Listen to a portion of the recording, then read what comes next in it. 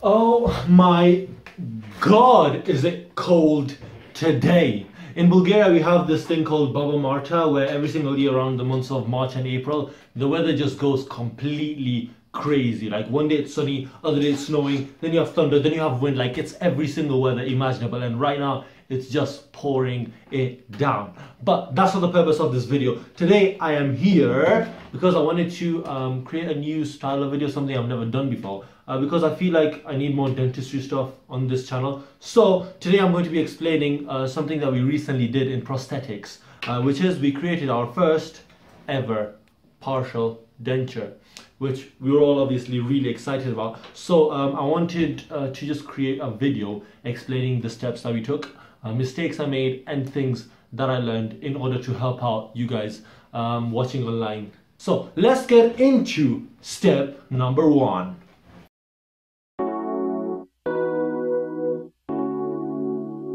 The first thing we did is we obtained plaster models of the actual teeth, just like these ones.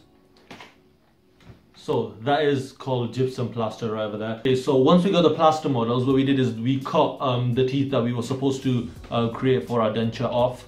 Obviously, in a real person, those teeth would not exist from the beginning, but in our case, we had to cut them off. So after we cut them off, the next step to do was to create clasps. There's different types of clasps for different types of teeth. So some of the most common clasps, or the one that we had to create, is our single arm clasp. As you can see over here, this is embedded in wax, so you can't really see it properly.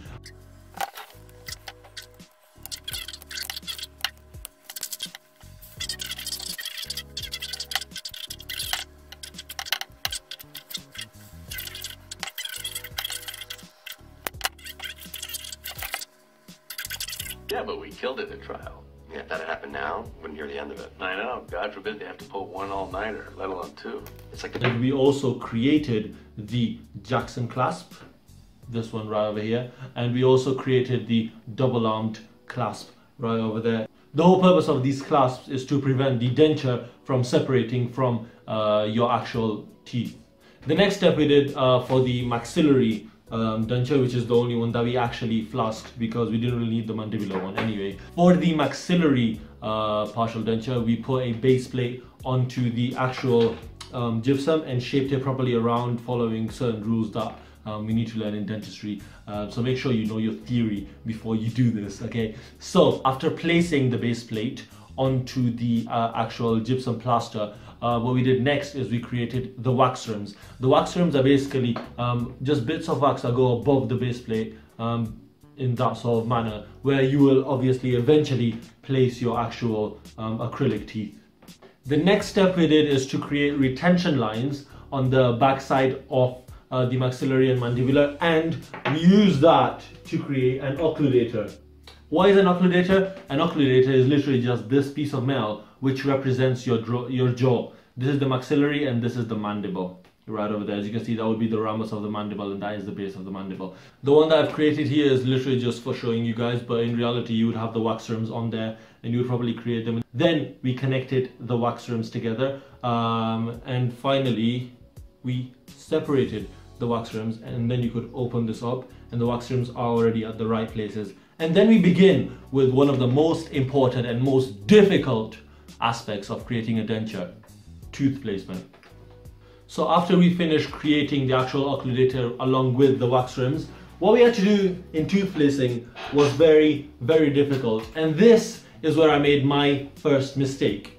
My mistake was that I didn't learn the theory properly, and this affected me loads, because I am one of those people that likes to actually just do the work without actually thinking about it, which is not really good. You should not be doing that. Make sure you actually know the theory before you go in. It saves you so much time, and it will literally make your denture look so much better. So when it comes to teeth placement, some of the really important rules that we needed to learn were that the maxillary central incisors touch the glass plate, the lateral incisors are supposed to be 1 millimeter above the glass plate, and then the canines touch the glass plate, and then the vestibular cusp of the first premolar is supposed to touch the glass plate, whereas the second premolar, both of the cusps are supposed to touch the glass plate. The height of the first premolar is supposed to be the same as the canine, and just things like that that you need to learn. So make sure you know the theory before you start actual tooth placement. It will literally save your life. It will save you so much time, and your denture will look so much better.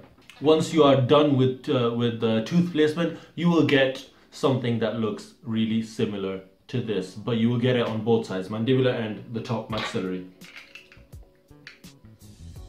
So it will look something like this when it's done, and you'll have nice fitting teeth, but obviously you will still have the top gypsum power on it.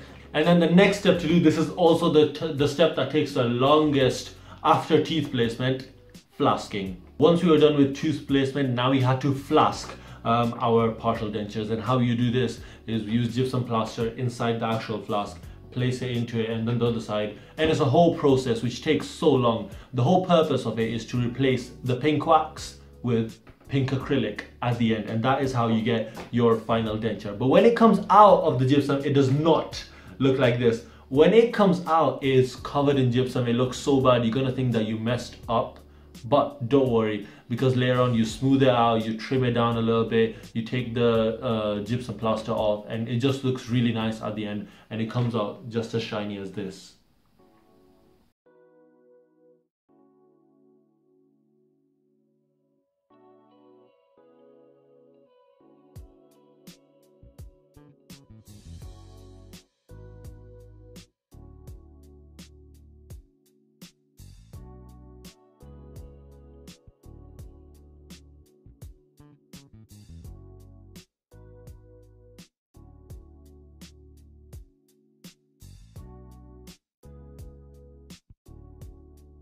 Now, when it comes to the mistakes that I made, the one main mistake I made is not learning the theory properly. I can't stress this enough. Make sure you know the theory before you attempt to make any sort of dentures. It will help you out so much. As soon as I started learning theory, everything was just going so much more smoother, and it was just working out. And because I didn't learn the theory properly, right now this looks fine, and when you occlude it, it does look fine as well, as you can see here. But the problem arises is when I put this onto a glass plate, then I realized I have so many mistakes in this, because for example, your first molar, the mesiolingual cusp, is the only cusp that's supposed to be touching the glass plate, whereas with mine it's literally the vestibular cusp. So I don't know what I was doing there.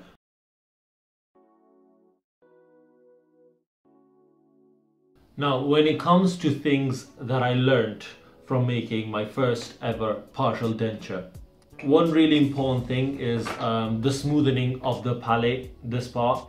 That took me ages to get to, but finally understood how to do it. There are two ways that you can take when trying to smoothen out.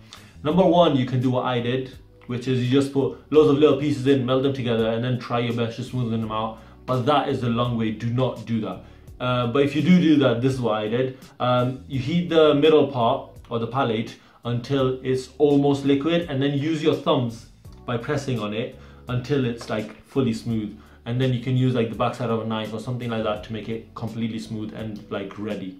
Or you can do another method, which is you just get a big strip of wax and just place it right in the middle, make it slightly hot so it's flexible, and then just push it down, and it should be perfect and smooth and just ready from the get-go. I think that the second option is probably the better option and will save you so much time.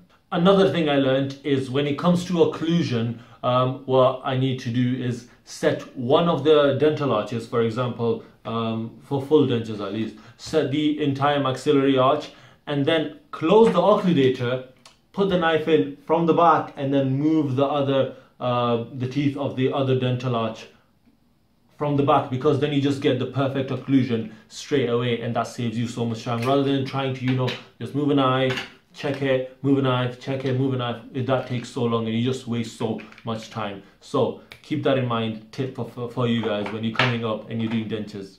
Now, one thing our teacher made us do, which was really interesting, is he pretty much told us that this was wrong, but he still made us do it. He said to make the palate much thicker than we actually needed. Like when I created this partial denture, the palette was about that thick, and then he made us trim it all down with burrs. And we asked him why he did that to us. Why would he just make us waste time? And he said it was to teach us a lesson. And I fully agree with him, and I understand his lesson now. He wanted to teach us that it's much easier for you to fix your mistakes in the wax stage rather than leaving them to work and try to fix them in the burr stage. Once the acrylic is formed, it's so much harder to work on it. And the amount of noise that this makes will literally make you deaf. It is so loud. So